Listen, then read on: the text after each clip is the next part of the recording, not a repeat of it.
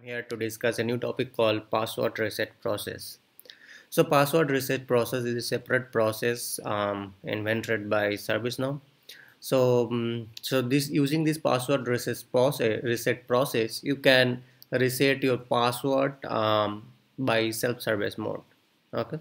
So let me go to the technical details, how we can do and what are the process we need to be take care at that time at that password reset process.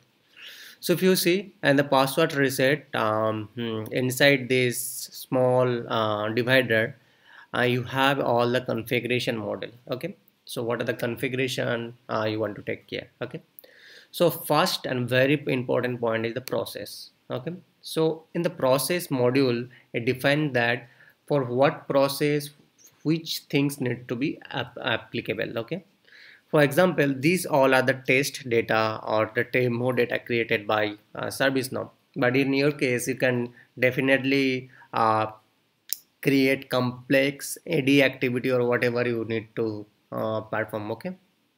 So let's see how these things are uh, defined or configured here, so that you can, if you want, you can configure for Active Directory or any of these such complex uh, password reset process. Okay, first of all, you have to define for which process or which things your process needs to be take care. Okay, so if I show match with the active true, there are few process which is pre-activated by default into that service now.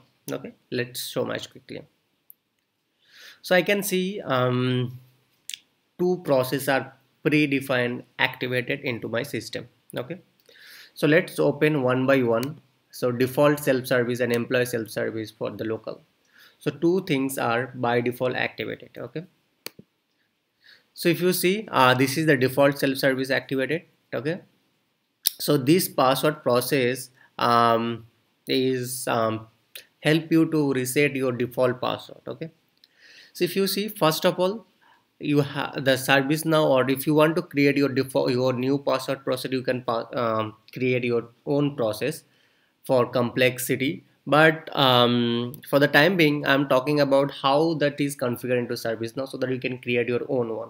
Okay, so first of all, if you see, this is name, all these details are there. I'll talk about that credential store later, but there are two checkbox. One is the password change and the password reset. Password change is for if you want to change the password. A password reset if you want to reset your password. Two options is available. Okay, now in this password details, you have to check that public access checkbox true, so that it can be accessible to the publicly. And then this whatever URL suffix you will put, that URL will be populated here in that public URL. Okay, and then if you want to show the captcha code onto that URL, you can just select that captcha and save that. Okay, there are advanced options available here. You can put that macro and all those stuffs, but these are all the optional. Okay, and second thing is that you can see that the verification process. Okay, after process there is a verification step. Okay, so two things will be happen. First, you have to be you have to give your details like your user ID, and then you have to go through the verification. You have to verify yourself. There are a lot of verification steps is available. Let's talk about if I go to the verification step, you can see I think few verification are available in out of box. Okay, you can use those verification. Let's talk about those things. So you can see few verification steps are like created here. Okay, like 9 verification steps for SMS verification. You can add the SMS verification. So what will be happen once you put your password, it will send a SMS, and you have to provide the SMS credential, and then after you provide the SMS OTP or something like that, you will be able to verify. All these verification steps are here. Verification process are here. Okay, so if I talk about this process is added to the personal data enter email address. So what you have to do, if you try this one, you have to be put your email addresses here, and once you submit that, it will go to that your email address. The link will be go to your email address, and from there only you can reset your password. Okay, but most of the application is used that question and answer verification or the SMS verification. Okay, you can see this is the employee self-service that URL suffix is SN. So what will be happens if we click here? First of all, it will show that I don't have enroll my I don't added my I basically I don't enroll myself. So let me change that identification type. So what you are seeing that email address, it is asking for my email address. Okay, so this is a dummy instance. I have not put my email address, so let me change to that my email address to something else called user ID. Let me put that username, right? And so once I save that, I should be able to just put the username and then my enrollment will be started. So in this out of box model, I have not enrolled anything. So once I put my username, it will let me refresh this page once more time.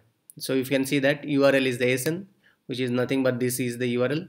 So now I change that in identification type from email address to the username. So it should be ask me that username instead of email address. Okay, so now it's asking me the email address username, so I'm putting that my username and clicking that I am not a robot and click the next. So it will fail because I have not enrolled my process. Okay, so that in that case I have to be enrolled my process. Okay, so what are the things I have to be enrolled? If I scroll down, you can see the verification step is two verification step. One is the SMS and another is the question answer. Question answer is the security question and answer, right? So that is a question answer verification process. I'll just turn this mandatory false, so that question and answer SMS verification will be non-mandatory and question answer is the mandatory. I have to have full put all this verification. Okay, so how the user will be do those stuff? So these things should be configured as a admin, whoever is part of this admin or whoever is want to configure for this password enrollment process, they have to be as admin, you have to configure those. Okay, so first thing is that you have to be configure the process. Inside the process you have to be configure the verification steps. Okay, once your verification steps are configured, right, so inside that process you can set the verification, multiple verification. I just SMS verification, I just make that mandatory false, so that user will be able to just put their question and answer and they will be verify themselves. Okay, and then the last thing is that they will be able to reset their password. You can see the three steps. Identification, in the identification we put that username and password. Once username identification, once they put the username and captcha code, they will go to the verification step, and verification step what they will go, the question answer verification step. Okay, and the question answer, after the question answer verification step, they will go to the reset password. Okay, that is the policy. Okay, so two things, process have that verification. Okay, so that is the first point. You can see the process have the verification called question answer and the SMS verification. Second important thing is the credential store. Okay, so what is the credential store?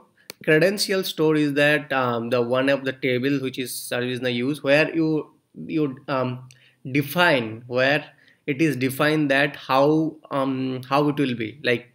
I'll just quickly show you. So in the password reset credential store, and in that inside the type you can see there is a one checkbox called use flow. Use flow is the one of the checkbox. If you check that, you will be able to select that multiple flow designer. Okay, so if you are creating a new credential, like new process and new credential store, you can select you can create your own flow and attach here. Okay, or else if you want to use that workflow, you have that ability to select the workflow. Okay, this is the older version where this workflow are used, but as a new tradition everyone is using the flow. So you have a two option. Okay, if you want to use the flow designer, you can use the flow designer. If you want to use the workflow, you can use the workflow. Through this workflow or through this flow, your password reset process will be work. Okay, so understand one thing. The first thing is the process. Inside the process you have a credential store, and in the credential, inside the credential store you have a credential store type, where your mention is that flow or workflow. Okay, so these are the process, and inside the process you have a verification. Inside the verification, you can define that what type of verification you want to perform. Okay, this is the diagram of this one. Okay, let me go back once more time and show you one thing. So if you see that this is the process, our process, right? And we are talking about this employee self-service, this one, right? So this is our process, and this process, I'm just again repeating the few things. This process have that as I mentioned, that verification step for your clear understanding, and I just make mandatory false is that SMS verification. So the question and answer is verification is the main thing, which is mandatory, right? And secondly, we have a credential store, and inside the credential store you just select that auto password generated, right? So let me open that and show you. So here in that password reset credential store, you can see that there are auto generated password, and this is the type 3 type, right? And you can see here are the few fields which was mentioned. Okay, what are the few fields? First is that password roles in. This will be the hint, like message that what you have to be do, and here the rule. Okay, it is mentioned that password rule.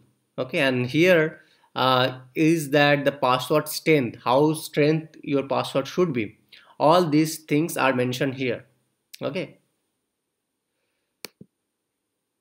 so this is the process, and inside that we have a type called loca. That type we are just talking about, that where you can use the flow.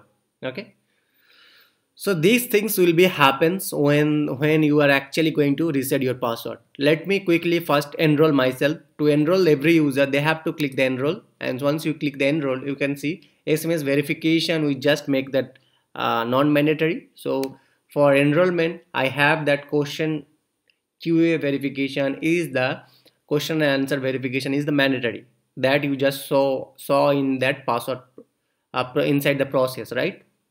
So I have to be fill up all this information here. Okay, and this question and answer, basically this is the few question which is that coming, right? So this question are coming from this question and answer. Okay, so let me open this table where all your question are mentioned, created. You see, if you want to create your own custom question, you can definitely create for those question. Okay, so let me quickly fill those information, and I'll quickly fill this, and I'll just speed up my video.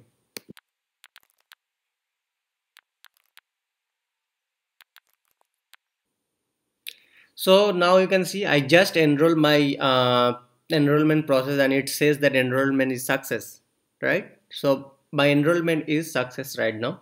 So whenever I am going to password change my password, first it will be identify, and then it will ask me that the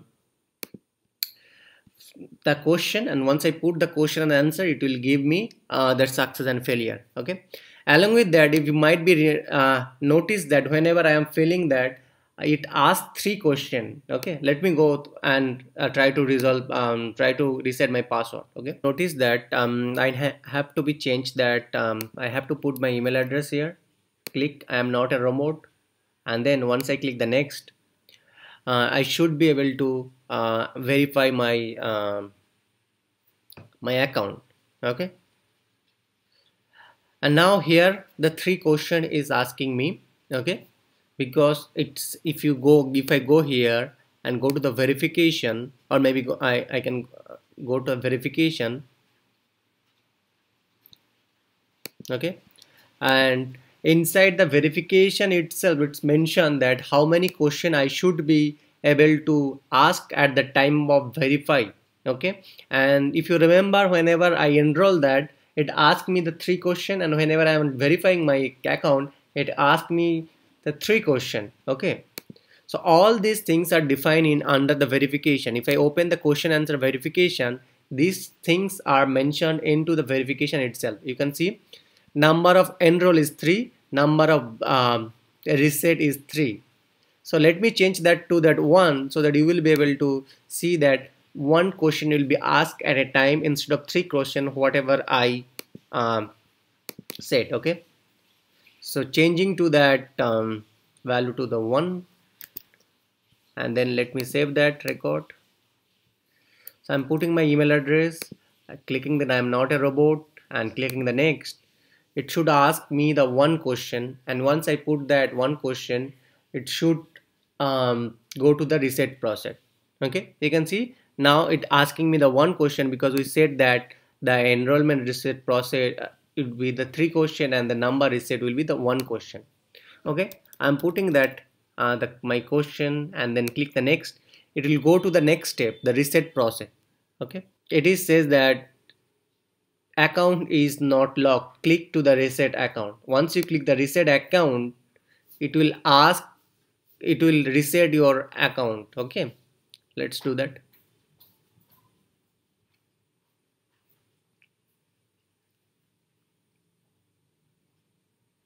So after clicking that, if I go to the flow designer and click the today's execution, you will be able to see that all that flow which is executed at the time of process, you can see these all are the flow which is called at the time of when we run this to reset our password. Okay, you can see these are the flow is called at the time of um, reset our password. So that's how you can enroll your or that's how you can use your password reset process. Okay, also there are, if you see in the first module, as I told that in this module all are the configurable object are there, right? And in this above that you can see all these activity request raise, right? So I raise the request, right? You can see here it is present. Okay, all these requests which is raised will be present to that request process, and then activity log will be present all this activity. Okay, so that how you can use the password reset process. If you have any question, just ping me, or just comments on my video, or else you can ping me directly in my WhatsApp, which will be mentioned in my description box. Thank you very much. Have a